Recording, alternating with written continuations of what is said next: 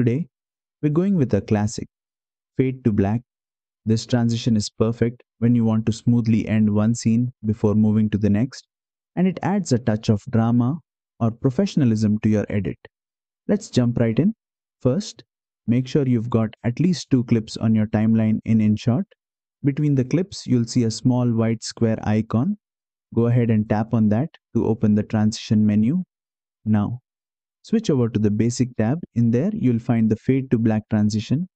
This will gradually fade your first clip to black before the next one begins. Once selected, use the duration slider at the bottom to control how quickly or slowly the fade happens. A short duration gives you a quick fade, while a longer one gives more breathing room between scenes.